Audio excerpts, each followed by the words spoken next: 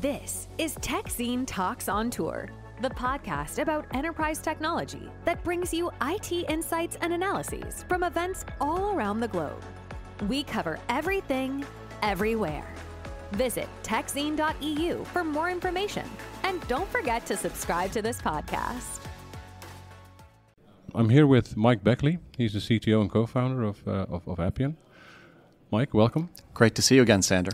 There's quite a bit of talk about what we call the AI economy, or what you call the AI economy in a recent press release. I would like to talk a bit more about that, and especially about how organizations can adapt to that, or have to adapt to it, or basically the underlying architecture that they need to adopt. So just first things first, how real is the AI economy? What is it, right? Well, the AI economy is building on the digital economy that has become very real. So you think about the Internet of Things, you think about concepts like behavior-based pricing already changing the insurance market. You think about that based on all of these sensors that are starting to permeate our life, as Internet connectivity is now everywhere and our phones are everywhere. And so now there's sensors in your car, there's sensors in your home, and your thermostat. And all of this is generating this whole avalanche of data that is being used to deliver better services and better experiences, and also generating a lot of new workloads and opportunities that far exceed humans' ability to comprehend. Yeah. And so this is where AI is really being injected. And what does it mean, this AI economy for us as a society or as enterprises? Well, what the AI economy means is that there is a tremendous opportunity to improve our operations, improve our decision-making, improve the way we take care of our customers, and improve the way we take care of our employees. And that's because now a lot of information which was previously thrown away can actually be used, because it can be used in real time. And that data is oftentimes worthless if it can't be used quickly, and there's too much of it for humans to ever read. And that's the real truth of the AI economy today, is that AI allows us to read vast amounts of information and get value from it right away. So, for example, in a simple case would be in universities and colleges. Mm-hmm. You have a 50,000 student university system, a public university here in the United States, that's using Appian AI to help student advisors. We have a huge problem in this country, and maybe in Europe, with students dropping out of university at higher rates than we've seen in a long time. We haven't really recovered as a society from COVID. And so the small group of student advisors, these adults whose job it is to help students succeed, have to go through mass amounts of information on these student files and an ever increasing number of student problems. And so Appian's data fabric can connect to more systems than ever to look at financial data and academic data and social data and behavior data. Yeah.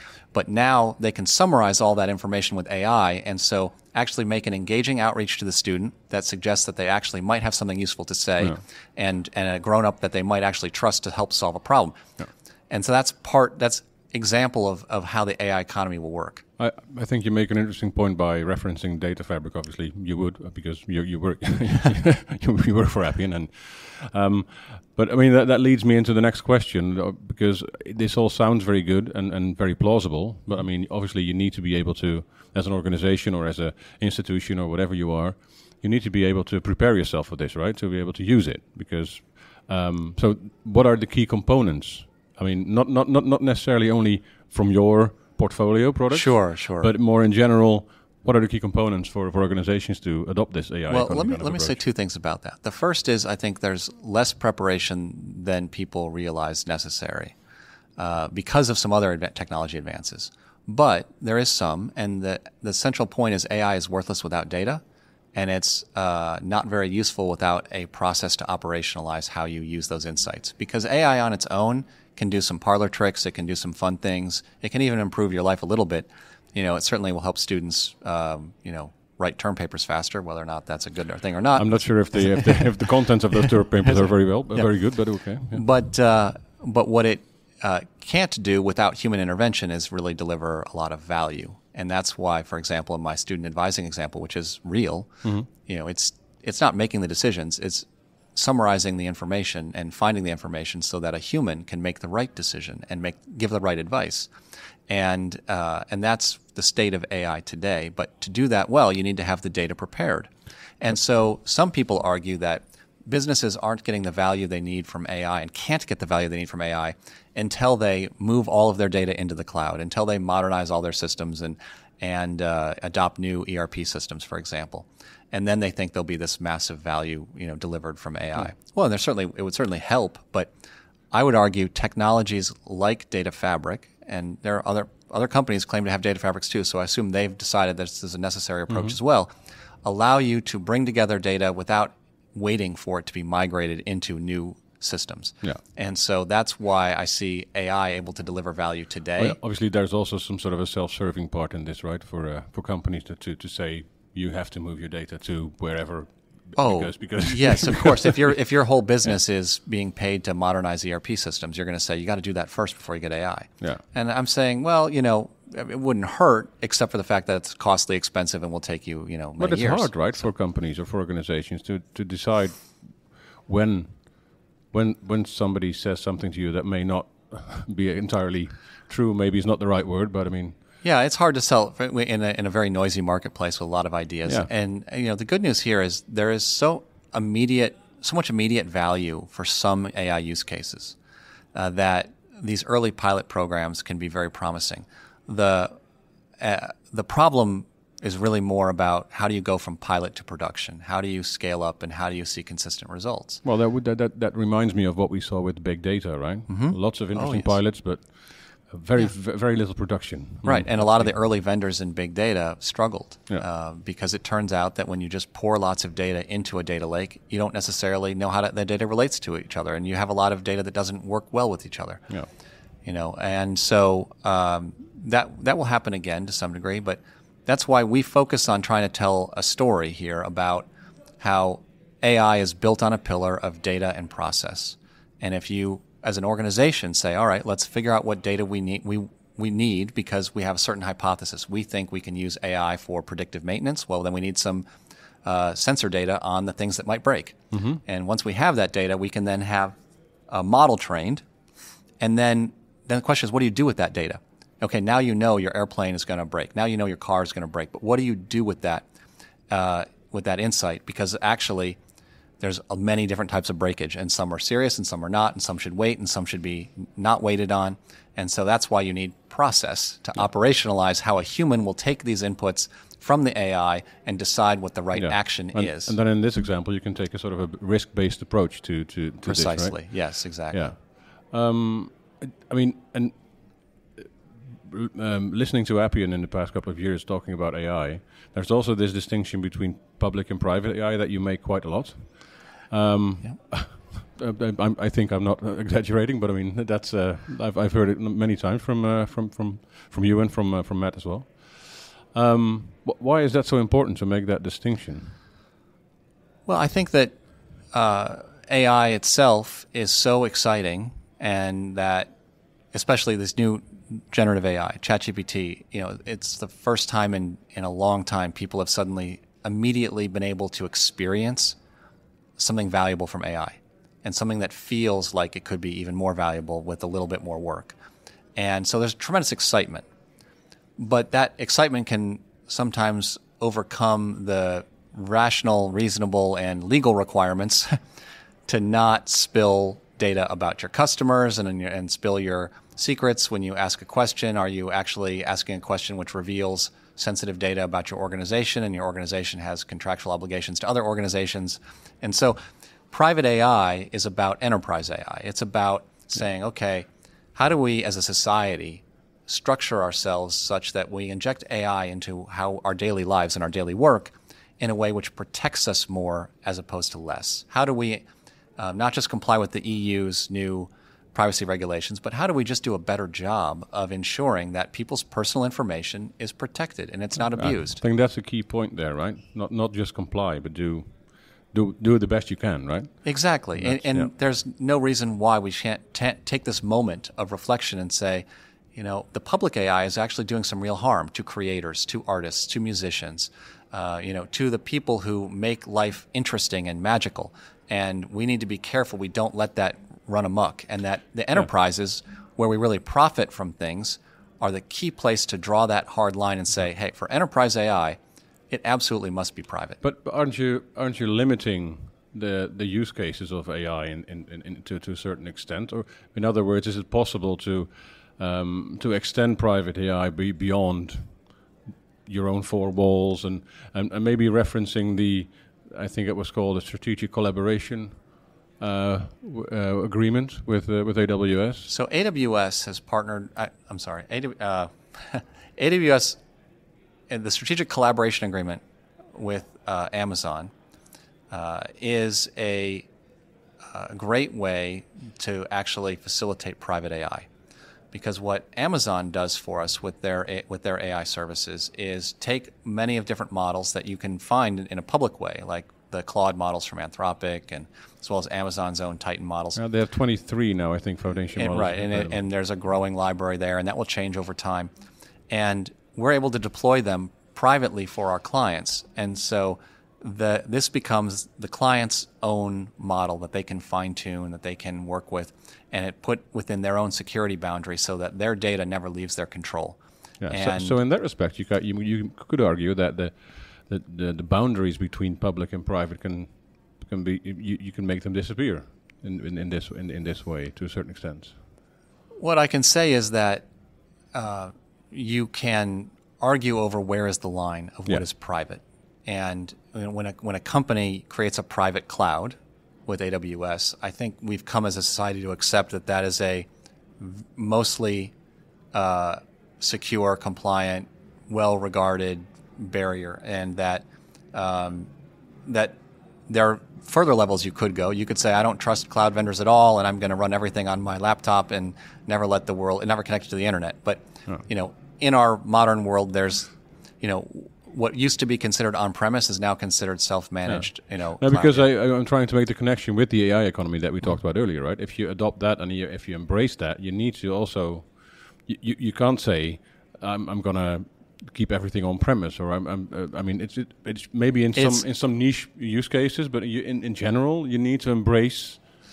You need to embrace access to the information. You don't need to embrace sharing your information with the rest of the world, and that's the difference. And the AWS Strategic Collaboration Agreement makes it possible for us to bring private AI to a much bigger audience. Yeah, I think that's a good, because when I listened to the talk, to all the talk about private AI last year, that didn't really seem feasible back then yet, because it was so public bad, private good, right? Obviously, that's part of a sort of dialectic, and Well, what's happened is that it's been quite feasible, and it's forced many of the previously public AI vendors to invest heavily in security and privacy controls, and everyone's had to come to terms with this fact that the public AI is really limited. Even OpenAI has an enterprise offering where they're making many of the similar sounding private AI promises now. Yeah. So I think that this advocacy of private AI has been nothing but good. Now, it's still on the consumer, buyer beware. How much privacy am I getting? Yep. Where is my data going? Validating the security boundaries and the security controls, certainly. So it's not necessarily a technical discussion, because if for example, if I were to ask you, are we there yet? We're probably not, right? We're not there yet with extending private AI all the way to the end-to-end processes. Maybe technically it's possible, but we're definitely extending private AI to end-to-end processes today. That's in production and real. The question is, what I think you were getting at is, what other use cases that might require public AI are we not able to address? Yes. And there, I don't know. I would have to be presented with something that I haven't seen yet to say. No, I'm sure there are. I'm sure there's something out there. There's significant interest in training public AIs on the world's data, and those are issues where if you get past copyright, which is a big issue to get past, and I don't know if you can, but if you could, there would be some value in combining public AI with private AI. But you'd want to go from the direction of less security to more security, not the other direction. So just because there's a bridge doesn't mean we can't bring in insights from the public world into a private world, combine it with a private insight, and keep that new insight private. Yeah. So and looking a little bit forward, what's the and we already talked about the architecture or the components that you need, and you mentioned that it's not necessarily very difficult. No, it's a human element that needs to. Well, this is what things. all of the low-code vendors like Appian are trying to do for you. We're trying to eliminate the need for you to have to know how to program a database. We're trying to eliminate the need for you to have to know how to program iOS and Android to build mobile apps. We're trying to eliminate the need for you to write HTML, CSS, and JavaScript for web apps. And now we are going a long way, we have seen the industry, in trying to eliminate the need for you to be a data scientist and an AI expert. Because each new large language model comes with a book-length set of instructions for how to prompt it, how to ask questions of it. What prompts does it accept? Does it understand XML tags? Which XML tags does it understand? What will it do with those tags? What output can you expect? And therefore, what output can you program into your application? And so that changes all the time, and every new version, even from the same vendor, changes so quickly. This industry is moving so fast that relying on just an Appian's example, I can't speak for the other low codes, now you can embed our private LLM and trust that we will keep enhancing it, we'll keep changing it, and your app will keep working. Yeah. That's our job, to translate your question in natural language into prompts that work. And so before we upgrade it, we have to upgrade our prompts. Yeah. Well, it's going to be interesting to see how you solve the potential problem that I see, at least. Maybe I haven't thought it through enough, but for example, if you do the connection with Bedrock, right? So with the Amazon Bedrock. Obviously, if you use Claude Sonnet or the other one, so there's a big one and a small one. I forgot the other's name. Yeah, but I mean Claude Instant and that doesn't matter. How do you make sure that your customers aren't going overboard in terms of cost?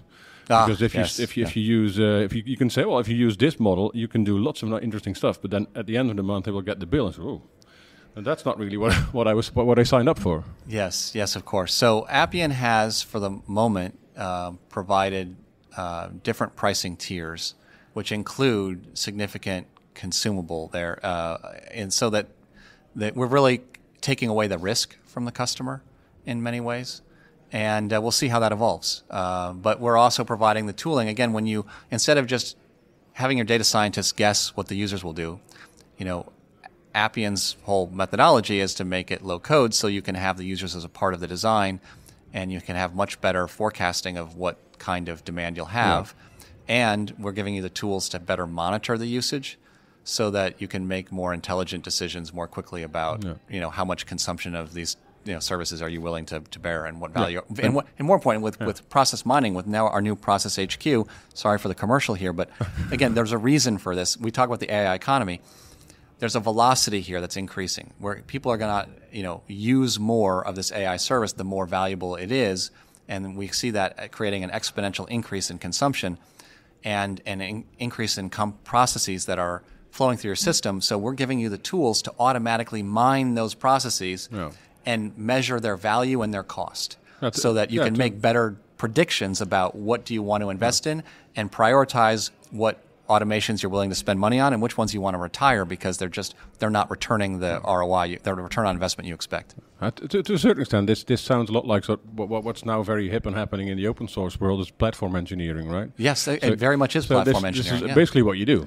Well, but you've been doing it for a long time, apparently. Right. Yes, and it's low-code platform engineering. Yeah. There's the expensive way to do platform engineering, which is hire a bunch of brilliant developers, build a platform, and maintain it, and then create services that your customers and dev teams and app teams can use. Or you can adopt a platform, and there are competitors to Appian, and they're all doing this platform engineering like we are. Especially if you do it like this. I mean, from where I'm standing at least, then the cost issue is also something that you can actually harness in the platform itself. You can say, correct, yes. If you use it like this, you'll never go overboard with your cost. And you can meter and cap things eventually and have true technology business management. That would be the direction I would see us heading, Yeah. Well, and then finally, what's the? I've heard that you're quite fond of a new technology. That's the next step, and it also has a very important impact on AI, right? It's called elastic process execution. Epics, yes, as in elastic process execution. Yeah. This is a new architecture, and I like to talk about it because it doesn't rely on AI. And I want people to remember that there's still a lot of innovation happening in the economy that is not explicitly AI. But the demand for epics is in no small part being created by AI and the Internet of Things and digital twins and the massive increase in data that we're drowning in. So briefly, what does it do? So the epics architecture allows Appian to go from supporting millions of processes a day to billions. It's a complete reimagining of how we actually manage tasks, task queues, and execute processes in an all-new design that is very lightweight, very efficient. So the processes you're running today could run with a lot less compute and therefore save energy, save the earth.